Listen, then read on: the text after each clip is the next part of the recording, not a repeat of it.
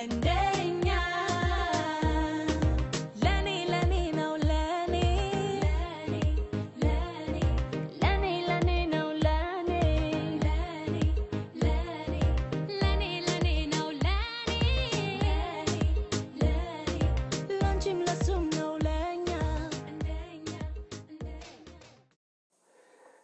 ይስጥልኝ ፌበን እንደምነሽ ደህና ነሽ ወይ? እግዚአብሔር ይመስገን ወርቁ እንዴት ነህ? ባለፈው ሳምንት ገልጸሽልን ነበር። አሁን እንዴት ነው? ምን ደረጃ ደረሽ? እስቲ ደግሞ አዲስ ነገር አለ ወይ? ባንቺስ ሌላ እቅድ አለ ወይ? እስቲ ብታብራሪልን ለኔም ሆነ ለአድማጮቻችን አሁን እየተከታተሉሽ ስላለ በብዛት ስላንቺ እንቅስቃሴ እየተከታተሉ ስላለ ይሄን ብትገልጽልን እና ምንስ ትፈልጊያለሽ? ምን አይነት እርዳታ ነው የምትፈልጊው? ደሞስ ቃል የገቡልሽ ሰዎች አሉ ወይ? እሺ ወርቁ በጣም ነው የማመሰግነው። በጣም ነው የማመሰግነው እና ሬዲዮ ፈቅደልን እንደለባችን ሀሳባችንን እንድናሸራሽር ስለፈቀድክልን ከልብ አመሰግናለሁ። በጣም የተባበሩ ሰዎች አሉ ማለት ሰፖርት ያደረጉን በሀሳብ ደረጃ ለፋይናንሻል ደግሞ ለአሁን ቅዳሜ ዝግጅት አለን። አንዲት እህት 300 ዳቦ ታመጣልናለች የሆዶ ጉር ማለት ነው። ሆዶ ግን ደግሞ እኛ እናዘጋጃለን። በተጨማሪ ደግሞ አበሾች ለብቻቸው የሚቆሙበት ቦታ አለ ከነጮቹ ተለይተው ማለት ነው። አበሾች ቴስቲንግ ላይ ሆኖ ራቅ ያለ ቦታ ግን ለብቻቸው የሚቀመጡበት ቦታ አለ። አሁን ዊንተር ስለሆነ ብዙዎቻቸው ጫማ ይፈልጋሉ፣ ልብስ ይፈልጋሉ እና የሚፈልጉት ልብስ በቃ የሚለበስ መሆን አለበት አለ አይደል? የተሞጫጨቀ መሆን የለበትም። ጫማም እንደሚለበስ ሆኖ እዛም ሆነው ይመርጣሉ። ገባ? በዚህ ላይም ብርድም አለ። ገባ? እና ወደዚህ ወደ ሄቲ ምናምን የሚያወጡት ሰውነታቸው በጣም ስለተጎሳቆለ ነው የራሳቸውን ቦታ መርጠው የተቀመጡት። ነጮቹም በዛ ይነቋቸዋል መሰለኝ። አበሾቹ ለብቻቸው ነው የተቀመጡት። እና አሁን ለአበሾቹ ብቻ ነው ልብስ የምንፈልገው። ነጮቹ ብዙ ጊዜ ያገኛሉ የተለያየ እንትን ሄደ ይሰጣቸዋል። አበሾቹ ግን ለብቻቸው ደብቅ ያለ ቦታ ስለሆነ የሚኖሩት ለእነሱ ጫማ ልብስ አሁን ደግሞ ለእነሱ ትንሽ ለየት ያለ ምግብ ነው ለማዘጋጀት ሀሳብ ያለን ማለት ነው። ዶጉ ለነጮች ብንሰጥም ለአበሾች ግን ሳምቡሳ የሚሰራልን ሰው አግኝተናል። ስንት ሳምቡሳ እንደሚሰራልን ባላቅም የሀሰን ሚስት የተወሰነ ምግብ አዘጋጃለሁ ላለች ያው አዘጋጃለሁ ስላለች አስቀድመን እንነግራታለን። ከሳምቡሳው ጋር ትንሽ ይበቃል ብዬ አስባለሁ። ሌሎች ሰዎችም እንደዚህ መስጠት የምትፈልጉ ሰዎች ካላችሁ ብትተባበሩን። ግን ሞር የምንፈልገው ልብስ ነው። በአሁኑ ሰዓት በጣም ብርድ አለ። እዛ አካባቢ በጣም ብርድ ነው። ውጭ ጋር ነው ብዙ ጊዜ ጊዜያቸውን የሚያሳልፉት እና ብርድ ልብስ ኖርማሊ በቃ የሚለበስ ጃኬት አለ አይደል? ጫማ ቢሰጡን በጣም ደስ ይለኛል። እና አሁን የሚቀጥለው ዝግጅትሽ በልብስ ላይ ነው ያተኮርሽው? ምግብ ብቻ ሳይሆን ምግብም ትወስጃለሽ፣ ግን በልብስ ላይ ነው ያተኮርሽው ማለት ነው? አዎ አሁን የፈለኩት ልብስ ነው። እንዲለብሱ ነው የምፈልገው ክረምት ስለሆነ። አዎ ሌላ ደግሞ ምንድነው በእንደዚህ አይነት ነገር በቃ ልቡ ጥሩ የሆነ ሰው በቃ መርዳት ፈልጋለሁ የሚል ሰው በቃ ሲያያቸው የማይደነግጥ አለ አይደለ? በቃ ድልድል ያለ ሰው እንደዚህ የማይረበሽ ሰው ካለ የተወሰነ ጊዜ በቃ አብረን ሄደን ማጠብ አለብን። ሰው ልጆቹን ገባና ገላቸውን እንዲታጠቡና ጥሩ ልብስ ለብሰው ለተወሰነ ጊዜ እንኳን እንትን እንዲሉ እንደዚህ ይሄ እኔ ብቻዬን የማደርገው አይደለም። ወንዶች ቢኖሩና ቢያግዙኝ ደስ ይለኛል። ገላ ለማጠብ ደግሞ ዋና ቦታ ለፓብሊክ ቦታ አለ። ገባ? እዛ ሄደው ታጥቦ መጥተው እንትን ልብሳቸውን መቀየር ነው። ከዛም ያው አብረናቸው አንዳንድ ነገር ማሳለፈው እንደዚህ አመት በዓል ሲሆን ምናምን። ለጊዜው ግን አሁን የምፈልገው ጀስት ልብስ ነው። ኦኬ በጣም አሁን የምትፈልጊው ልብስ ነው። አበሾቹ ለብቻቸው ተለይተው ነው ያሉት ብለሽኛል። እንዴት አወቅሽ? አይተሻቸዋል ወይስ የጠቆመሽ ሰው አለ? መጀመሪያ እኔ ምግቡን ያበላውኝ ያለ ማለት አበሾች አግኝተናል። የተወሰኑ አበሾች እና በጣም ብዙ አበሾች አሉ ብያለሁ። እና በቃ ብዙ አበሾች እንዳሉ አውቃለሁ። እና አበሾችን ያገኘናቸው ቪዲዮ ላይ ግን መቅረጽ አልፈለኩም። እነሱን ቪዲዮ ስቀርጽ ገባሪ እናቶች ቤተሰቦች እንዲረበሹ አልፈለኩም። ነጮቹንም አንዳንዴ ፊታቸውን ወገባቸውን እየቆረጥኩ ነው እንጂ ሙሉ ለሙሉ ብዙዎቹን የፈቀዱልኝ ብቻ ነው ፊታቸውን ያነሳሁት። እና አበሾች ሰው እንዲረበሽ ስላልፈለኩኝ አበሾቹ ፊት አላነሳውም። እነዛ አበሾች ሰውን ለመርዳት ሄጄ ነው ያየሁኝ። ገባ? እና ለመርዳት አክቹአሊ ፎቶም ቪዲዮም እንኳን ባይነሳና ትንሽ እንዲሁ ቢሰጥም ጥሩ ነው፣ ለነሱም ጥሩ ነው። እና እኛም ያው አንቺ እንደምታውቂው አንቺ እነሱን ለመርዳት ነው። ትንሽ ነገሮች አካባቢውን በታነሺ ሁላችንም እንረዳሻለን። የልጆቹ ፎቶ ፊታቸው እንዳይነሳ ማድረግሽ በጣም ትልቅ ነገር ነው። አመሰግንሻለሁ። በእውነት ጥሩ አመለካከት ነው፣ አስተሳሰብ ነው። ይሄ የሰውን ፕራይቬሲ እና የሌሎችን ሰዎች ሁኔታ መጠበቅ ነው። ይሄ ደግሞ አስፈላጊ ነው። በጣም ጥሩ ነው እና በጣም ጥሩ ሐሳብ ነው። እንግዲህ አበሾቹ ያሉበት ቦታ ካለ እንግዲህ ወገኖች አንቺ ጋር እንዴት ያገኙሻል? እስቲ በስልክ ነው ወይስ ቦታ አለሽ? እንዴት ነው?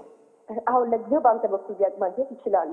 እኔም ደግሞ ብዙ ሰው ያቀኛልና ቁጥሬን ከሙሉ መቀበል ይችላሉ። ብዙ ሰዎች ሙሉንም ስለሚያውቋት እና አሁንም የቫንኮቨርን ሰው በጣም እመለምነው።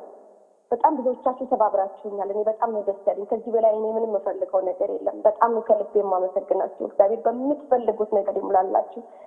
እነዚህም ልጆች እኔ የምፈልገው በቃ እኛ እንዳለናቸው እንዲያውቁ ነው የምፈልገው። ገባ አይደል? ስለዚህ በሙሉም በኩል አግኝታችሁኝ ምን እንዴት እንርዳ? እንዴት አድርገን ነው እነዚህ ሰዎች አሁን እዛ እኔ ጥያቸው ስመጣ ወደ ቤት ስመጣ ሁሌ ነው በቃ የሚሰማኝ ማለት አንዳንዶቻቸው መቆም እንኳን አይችሉም። ምክንያቱም ጉልበታቸው መድኃኒቱ ነው መሰለኝ። ገባ አይደል? አቋቋማቸው በጣም ነው የሚያሳዝነው። በዚህ ላይ ደግሞ ብርዱ አንዳንዶቹም ያው ድራጉም ስለሆነ ያው ራቆታቸውን ናቸው እና እውነቴን ነው የምልህ በጣም ነው የሚያመው። እኔ አሁን ኦፍኮርስ ነጮችንም እንረዳለን ግን ሞር ወደ ራሴ ነው ያደላሁት፣ ወደ አበሾች ነው ያደላሁት። ለብቻቸውም ስለሆኑ ለመርዳት ይመቸናል። ገባ እና ቤተክርስቲያናቶች እንደው ቢፈቀዱ አለ አይደለ? አሁን ጥሪያችን ያቀረብነው በሬዲዮ ነው። ከዛም ቀጥሎ ደግሞ ሁላችንም ተበታተን ቤተክርስቲያኖችን እንጠይቃለን። አትሊስት በወር አንዴ አንድ ቤተክርስቲያን ሄዶ ቢመግብልን፣ በወር አንዴ አንድ ቤተክርስቲያን ሄዶ ቢመግብልን፣ በኋላ ላይ ደግሞ ፈጣሪ ያውቃል። ገባ አሁን ግን ይሄ ነው ፕላን። እሺ ፌበን፣ አንድ ለምሳሌ በእኔ በኩልም ቢሉ ያው ያንቺን ስልክ ነው አሳልፍ የምሰጠው። እንዲሁም ደግሞ ሙሉም እንደዛ ነው። ለስልክሽን ለመስጠት ፈቃደኛ ነሽ አይደለሽም? ምንም ችግር የለም። እና ስልክሽን አሁን ብትሰጭን እና በዛ አድማጮች ቢደውሉልሽና ስትሬት አንቺን ቢያገኙ የበለጠ ኢንፎርሜሽን ሰጫቸዋለሽ ብዬ ነው እምልሽ። ከስልክሽ ላለመስጠት ከፈለግሽ በአደባባይ ሬዲዮ ምንም ችግር የለውም። ከቻልሽ ግን አሁን ብትሰጪን ደስ ይለናል። ኦኬ፣ ስልኬን ለምትፈልጉ ሰዎች ስልክ ቁጥሬ 778-714-0213 ነው። ኦኬ፣ ስልክ ቁጥሬ 778-714-0213። በጣም አመሰግናለሁ ፌበን፣ በጣም አመሰግናለሁ። ሌላ የምትጨምሪው ነገር አለ? እስቲ ያ የምጨምረው ነገር ምንድነው? በተለያየ በኩል አሁን ልጆቹን እንዴት አድርገን ነው የምንረዳው? በዚህ ጉዳይ ላይ መነጋገር እንችላለን። ማለት ላይ እንደዚህ ልጆቹ ገባ ለመምከርም እንኳን አሁን ያሉበት ደረጃ ላይ የሚመከሩ ነገር አይደሉም። ገባ አንድ ሰው በቃ ስቴብል ሲሆን ነው የሚመከረው። ገባ አባባሌ ላይ ምንድነው እርዳታ የምትፈልገው ምናምን ብለን ለመጠየቅ ያ ሰው በትክክል መመገብ ያስፈልገዋል፣ በትክክል የሚያደርገው ማወቅ ያስፈልገዋል፣ በትክክል አኗኗሩ መኖር አለበት አይደል? ወደዛ ደግሞ እነሱን ለማምጣት መጀመሪያ እኛ እነሱን በፍቅር ነው ማቅረብ ያለብን። መጀመሪያ ገባ እነሱ ልብስ እንዲለብሱ ያስፈልጋል። ከቀስ በቀስ እኛን እየለመዱን ሲመጡ እነዛን ሰዎች ወደ መርዳት እንሄዳለን። ሌላ ደግሞ ሌሎች ህፃናቶች ወደዚህ ነገር እንዳይገቡ ምን ማድረግ አለብን? ገባ እየገቡትን ብቻ ሳይሆን መንከባከብ ያለብን ሌሎች ህፃናቶች ወደዚህ ነገር እንዳይገቡ ምንድነው ማድረግ ያለብን? አዌርነስ ለመፍጠር ገባ አባባል። በዛም ጉዳይ ላይ ኢቭን ቤተክርስቲያኖች ኦፕን ሆነው ህፃናቶችን ቢያስተምሩ አላደል የተለያየ ነገር ሆኖ በቃ እንደዚህ ሰዎች እንዲማሩ ያስፈልጋል። ፌበን በጣም አመሰግናለሁ።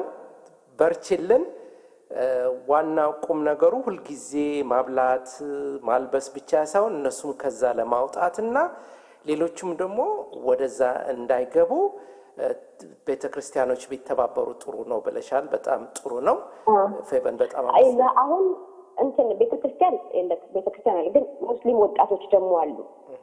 እነዛን ሙስሊም ወጣቶችን አሁን ከዚህ በፊት ማለት ነው አንዳንድ እርዳታ ሲፈልግ ከሀሰን ነው የማገኘው።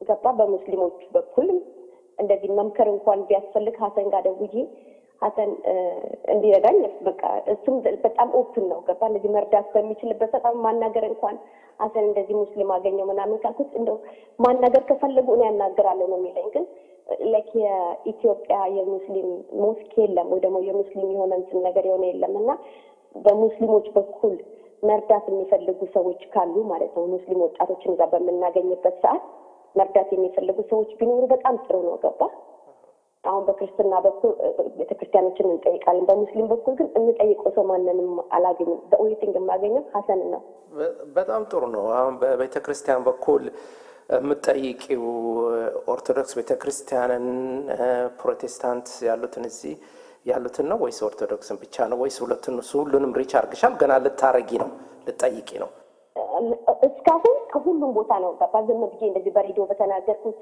እንትን ከኦርቶዶክስ አንዲት እህት 300 ዳቦ አመጣለሁ ብላለች ለቅዳሜ ማለት ነው አርብ ትሰጠናለች ሙሉ ቤት ሄደን ነው የምንሰራው ከፕሮቴስታንት አንዲት እህት ለጁስ ብር ሰጣለሁ ብላለች አስቀድሜ ደውልላታለሁ ማለት ነው ወደዚህ ደውሉልን ሰዎች አሉ ግን አሁን ቀን እየደረሰ ስለሚመጣ ደውለን እንደዚህ የሆነ ስለሆነ አስቀድመን እቃውን እንቀበላቸዋለን ገባ እስካሁን የትም ቤተክርስቲያን አልሄድንም ግን ከፕሮቴስታንትም ደውለው እዚህ ነገር ውስጥ በጣም መግባት እንደሚፈልጉ ገባ መርዳት እንደሚፈልጉ የነገሩን ሰዎች አሉ ከኦርቶዶክስም እንደዛ ግን ኦርቶዶክሶች ራሳቸው ግሩፕ ይዘው ፕሮቴስታንቶች ራሳቸው ግሩፕ ይዘው ቦታውን በደንብ ከልጆቹ ጋር እዛ ያሉት አበሾቹ ጋር ማድረግ ውስጥ የገቡት ወገኖቻችን በደንብ ካናገርን በኋላ ሰው ራሱ ሄዶ ሲያደርገው ደስታ ይሰማዋል ገባ አሁን ባለፈው እንደዛ አድርገን ስንመጣ በላይና ታሪኩ በጣም ብዙ ስሜት የተሰማቸው በጣም ደስ ነው ያላቸው ታሪኩ በጣም ብዙ ጊዜ ልጆችን ይረዳል ታውቃለህ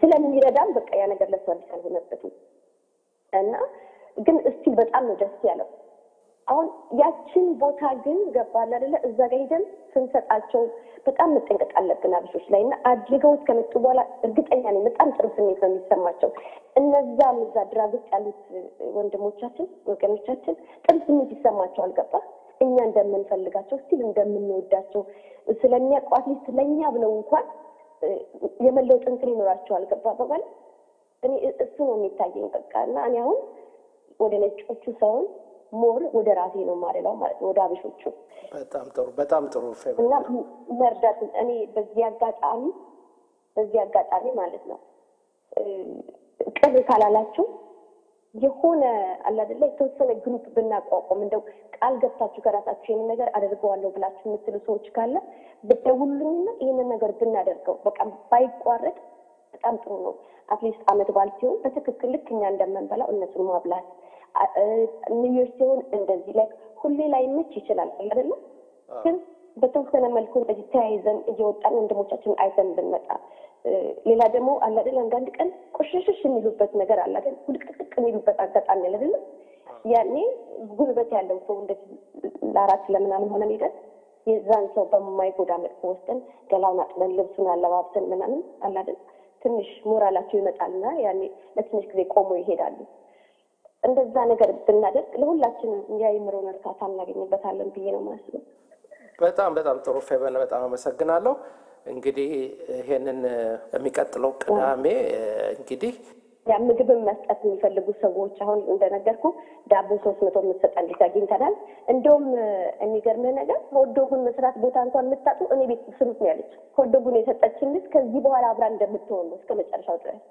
ሌሎቻችሁን ለአንድ ብቻ ሳይሆን አብራችሁን ብትሆን ደስ ካልሆነም ግን አሁን በ12 ለምናደርገው ነገር በቃ ጁስ መስጠት እንፈልጋለን ከጁስ የበለጠ ደግሞ በተለያየ ምግብ ስለሚያጥራቸው ፖታሲየም ስለሚያስፈልጋቸው ባናና እንገዛለን ብለን አስበናል ለዛም ይሁን ሳንቲም መስጠት የምትፈልጉ ከሆነ ለሙሉ መስጠት ትችላላችሁ እኔ ጋር መደወል ትችላላችሁ ያወጣነውን ወጪ የቀረንን ሳንቲም ሁሉን ማሳወቅ እንችላለን ማለት ነው በዛ በኩል በዚህ ነገር ላይ ሐሰንን እናስገባው እያንዳንዱ የምናደርገው ነገር ሐሰን ትንሽ አሞታል ከኛ ጋር ባይመጣም በሐሳብ ግን ሁሌ ከኛ ጋር አብረን ስለሆነ ሁሌ እየደወልን ከሱ አይዲያ እንወስዳለን ማለት ነው በጣም ጥሩ ፌቨን አመሰግንሻለሁ እንግዲህ በአንድ ጊዜ ሁሉ ነገር አንጨርሰው እስከሚቀጥለው ሳምንት ድረስ መልካም እንግዲህ እግዚአብሔር ይርዳችሁ ሁላችንም እንግዲህ ያው እኔም በበኩሌ ተባበራችኋለሁ እስቲ እኔም ደግሞ ደውያለሁ ካንተም ጃኬት እንፈልጋለን ጃኬት ጫማ ካንተን ጀምራለን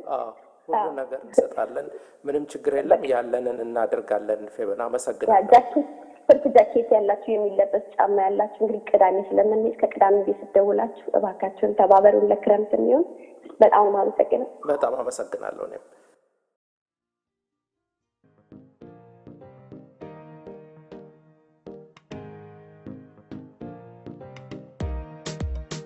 And